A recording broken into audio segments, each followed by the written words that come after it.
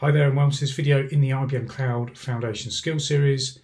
And in this video, I'm going to show you how to create an IBM Cloud Object Storage instance as well as a bucket. So what we're going to be learning is actually how to create the instance in IBM Cloud. We're going to look at the different options for creating a bucket. So I'm going to show you how to actually create the bucket, just walk you through the different options that are available as we do that. I'm going to show you how to upload objects. We're going to do that through the IBM Cloud Console. And I'm going to show you how to actually then delete the objects as well as the bucket just to wrap up. And here I am in my IBM Cloud account at cloud.ibm.com. So to create an instance of object storage, let's go to the catalogue. So just click the catalogue icon here. So I can either go searching down the left-hand side for storage. I can click storage and then find the tile for IBM Cloud Object Storage. Or I can just start typing in object up here and it will appear on the list. So let's click object storage there. And this is where I create my object storage instance. So first thing I need to do is choose which type of infrastructure I want. So I do want this to be built in IBM Cloud. I do have the option here of putting it on a satellite instance. So IBM Cloud Satellite is something that we haven't covered yet, but we will do in a later video, so watch out for that. So we're going to stick with IBM Cloud. Next we need to decide on our plan. So I could choose the light plan. So the light plan is completely free of charge, but it does, you see here, but it does come with some restrictions. So for instance, I can only store up to 25 gig a month. I can, I've got restrictions on uploads and downloads and retrieval, all those kinds of things. So the other thing is you can only have one light plan for object storage in your account at any one time. But if you do want to just play with object storage, then a light plan is actually a really good thing to use. But don't use light plans for things like production, for example, basically because it doesn't really give you the full functionality. So I'm going to choose a standard plan, but even with the standard plan, there's no minimum fee, so I'm not going to be paying for anything until I actually put something in object storage. So, but if you just want to try this out free of charge, go for the light plan. So I'm choosing standard. I'm then going to give my my service a name. So what do I want to call this? So let's go for Cloud Foundation Skill Series Object Store. The next thing I just need to choose is a resource group. So I'm going to stick with rules dev for my resource group. You may just have default, but choose the resource group that best fits for you. And I'm going to leave tags blank as well. So I'm just going to click create.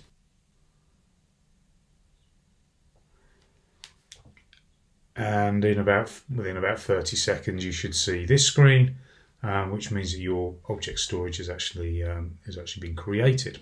Okay, so we've got our instance created. You can see here there's some different menu items. So we'll maybe take a look at those in another video. But the thing that we really want to be interested in here is buckets. So if you remember from the introductory video on object storage, a bucket is essentially the container that actually holds the objects that you store. Now you can create multiple buckets. You're not restricted to a single bucket. So again, use different buckets for different types of objects, for example, or different projects, that kind of thing. But let's go ahead and create a bucket. So let's click the create bucket button over there, and we can then choose different types of predefined buckets if we want to, but I'm going to choose a customize your bucket just to show you the full process.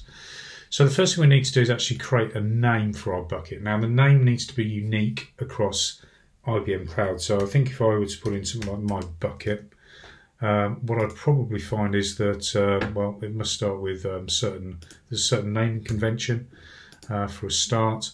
And let's see if I get any sort of warning down there. So if I click create bucket, then I would imagine that I'm going to get some kind of warning to say that bucket, so can't create the bucket. So you can see bucket with this given name already exists. So you can see that you do need to choose a bucket that is unique to you. So I'm going to use my initials. So I'm going to call this JRB bucket. And I'm going to call it bucket 1, and let's put job there for me. So it's autocorrect for my Mac. So I'm going to call this JRB bucket 1. Hopefully that one hasn't already been taken. You can see that there's some other things here. So don't use personal information.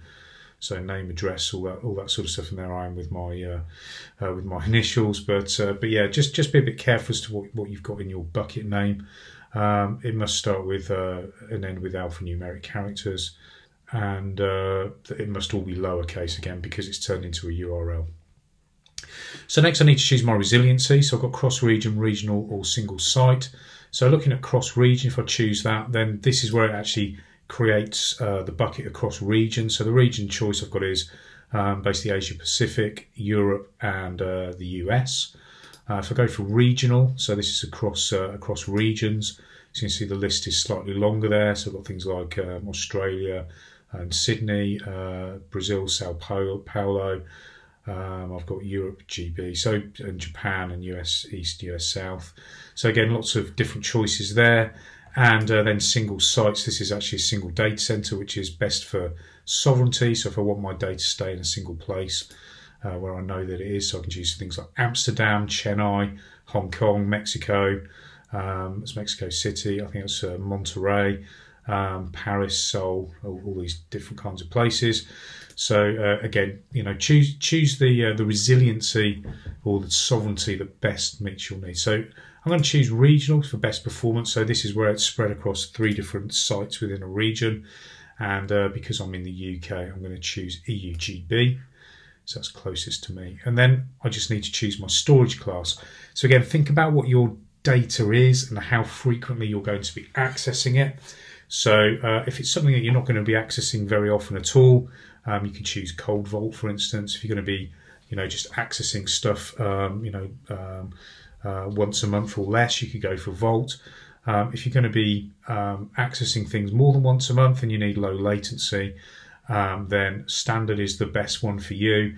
But you can also go for Smart Tier. So this automatically sort of gives you the best of all worlds, really. So it looks at your usage and then determines what you should have in terms of costings and all those kinds of things. So I'm going to choose Smart Tier. And then move on from there. Now, next thing you can do is choose object versioning. So if you want to have object versioning, what that means is that you're protecting from things like, where you might accidentally delete something or you might accidentally overwrite something with a different version. So what that does is it actually saves all of the versions of the document that you've uploaded. So you can then choose to, to revert back to a previous version, for example. Or delete previous versions. But the thing to remember is if you do enable this, so you enable versioning, is that your storage size will increase because obviously you're storing every single version of the document that you're uploading. So just bear that in mind. You will need additional storage for that, and obviously that will cost you additional fees as well. So I'm going to choose that as leave that as disabled.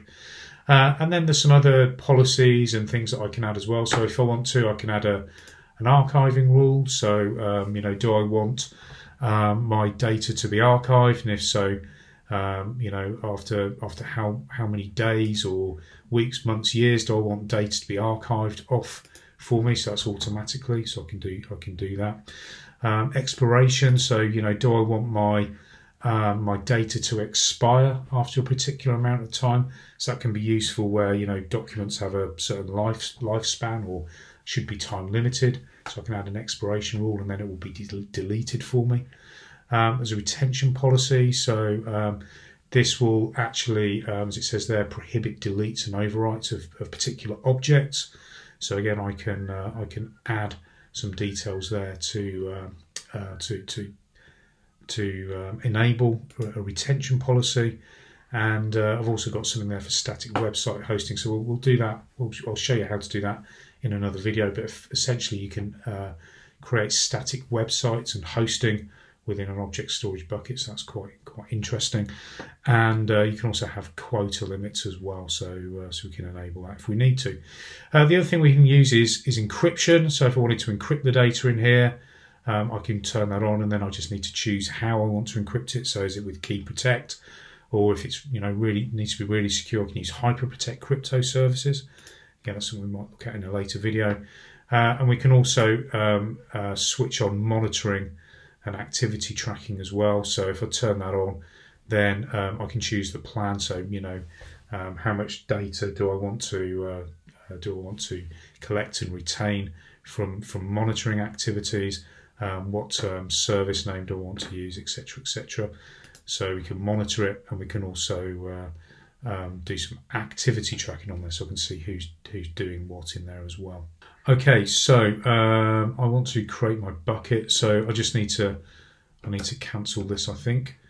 So let me just click cancel on that, and then you can see my my create bucket button has come alive. So I'll just click create bucket. Again, I'll just check that my bucket name is unique, and it should be. And hopefully within a few seconds, you should see that my bucket's actually been created. So there you go, my bucket's now created, and I can now actually start to upload objects to it. So let's upload an object to my bucket. So I can do that in several ways. I can just drag and drop something, or I can click here to upload. I can also click to upload here. So so if I click here to upload, then it will bring up my my file browser. So if I want to upload this document here, which is a test doc, it's just I think all that's in here is this is a document for object storage. So if I just double click there, then you can see that it's actually uploaded that document for me. So so that's nice and quick. But then again, it's only a very small file. The other thing that I can do is I can then use this button here to upload. So this gives me some more options as to how I want to upload. So for instance, if I've got a really large object, so maybe a massive video file or something, or lots and lots of objects that I want to upload at once, then I can select to use something called a Spira high-speed transfer. So I need to install that on my machine. I'll just do that by clicking the link there. And what a Spira is it's a utility that uses something called a FASP protocol. It's FASP, and that protocol is a really fast data transmission protocol. So rather than it taking potentially hours or even days in some cases to upload objects to object storage, what FASP does is it's a more consistent way of transferring data. It's very, very fast, and typically you can reduce upload speeds massively using a Spira. So again, if you've got a massive file that you want to upload, or lots and lots of files that you want to upload, then consider using a Spira to do that. I've got standard transfer highlighted here because I don't have a Spira installed, but that's good enough for most of what I want to do. Now the other thing I can do is actually put a prefix in front of my object. So if I want to, let's put my initials. So I can put a prefix in front of everything that I upload. That will automatically put that on there for me. And then I can choose what it is that I actually want to upload. So again, if I click upload files, then again I get my my file browser up. So if I just double click on there, then you can see that you can see here that I've actually duplicated the file. So it's a duplicated file JRB with a prefix, so you can see that. So I can then click upload. So it's warning me that I've got a duplicate. So I just need to check my file names. So it's just telling me that the file that I've uploaded may well be overwritten if it's got a duplicate file name. So what you can see here is that my file is uploaded. But I've actually got two versions of this here, because one's obviously got a different name because it's JRB test, and then I've got test document. They are, to all intents and purposes, the same document. And then just to show you that I can actually upload a document by dragging it. Let me just find my file browser. So there's my document in my file browser. So again, if I just drag it, let's take that off screen again. So again, check your file name. So again, old objects with identical names will be overwritten by new objects. If I click upload, so again, it's just a warning that anything that I've previously uploaded is going to be overwritten. So and again, if I've got versioning, obviously it won't overwrite the older version. It'll just make another version of it. So you can see there that I've got my transfers. You can see a bit of a history of what I've done. But again, I've still only got 2 files on there. Now, if I want to actually see what's in this file, if I double click on it, then what you'll notice is that it doesn't open the file up for me. what I need to do is actually download the object. So if I click download object, then you can see that's just downloaded over here, and then I can just double click on that, and then you can see, this is the object that I've actually created. And all it's got in there is this is a test for object storage. So I can put in there something like that. It's actually a read only at the moment, so I can duplicate that, and let's click save there, give it a different name. So I can type hello world and just save that, and then I can close that. So I've effectively updated that document, but again, I've not updated it into object storage. So if I wanted to upload that, then obviously what I need to do is just upload the new version. So if I go to my, I think it should be recent. So this is the document here. So again, if I just double click there, then you can see that I've just uploaded that again, and you can see JRB test doc 2 has now appeared. So again, it's pretty simple to use. You can see that I've it's fast to upload documents as well, even though it's only quite a small document. But you can see generally how to upload and actually download documents from there. So these three little, so whenever you want to manipulate a document, just click the three little dots, so you can see the object details, for instance. So you can see when it was last modified, you can see what kind of tags it's got. We'll talk about this access with SQL query in another video. That's quite an interesting thing to look at as well. But again, you can see some archiving rules and things like that, so you can set some rules, etc. Let's see what else is on there. So you can restore it if it's, for instance, if it's been put into archive. You can manage tags on there, you can download it, and of course you can delete it as well. So if I click delete, it'll ask me, are you sure you want to delete this? So I'll say yes, I want to delete that document. So I've deleted that file. Now the other thing I might want to do is actually delete the bucket. So let's see if I can just delete the bucket. So I'll click actions and delete bucket. Then what you'll notice is that it won't allow me to delete the bucket because there's actually objects within it. So buckets with objects in cannot be deleted. So again, it's a bit of a fail-safe, and that actually protects against accidentally deleting a bucket with objects in. So again, if I want to just get rid of the bucket, then what I can do is click the list of items. I can I can click the tick there, and that will tick everything within the bucket, and then I can just delete objects. Click delete. So I've got no more objects in there, so you can see that my object list is empty. And once all my objects are deleted, I can then actually go and delete the bucket. So I just click actions and delete bucket. So again, it gives me a bit of a warning. So again, are you really sure you want to do this? So yeah, delete bucket, and there we go. The bucket's now been deleted successfully. So again, I'm back to the point where I've got no buckets. Okay, and that's it for this video. Thanks very much for watching. As always, don't forget to go and visit cloud.ibm.com to actually get yourself a cloud account and maybe have a go at what you've just seen as well.